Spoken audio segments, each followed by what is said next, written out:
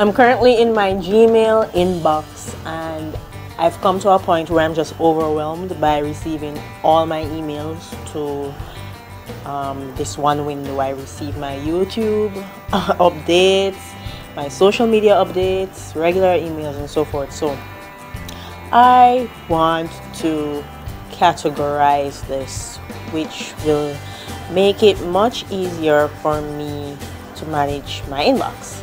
And in doing so, I would like to come across here to the top right hand corner where it shows you these numbers here, how many emails you are viewing.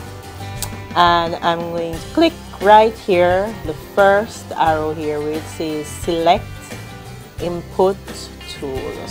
So I'm clicking that. No, wrong place. I'm actually coming to my settings tab and clicking that arrow.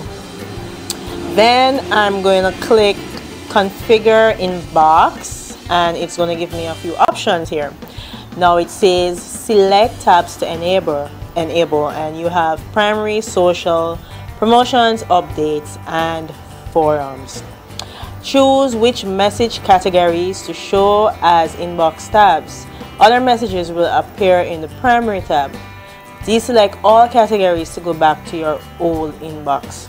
Now I am going to go all in, and I am going to use both primary, social, promotions, updates, and forums. Now they are saying started messages. Alright, so it says include started messages. I have no clue what that means, so I will not touch that, but I will click save. And it says loading. Let's see what my new inbox will look like. Much better. Wow. So I have my primary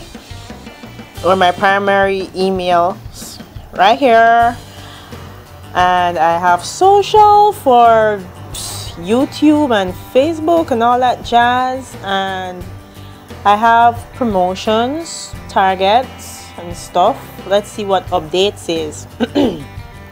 Oh, so this is like new version, black hair OMG, Indiegogo support, blah blah blah, and of course you have forums.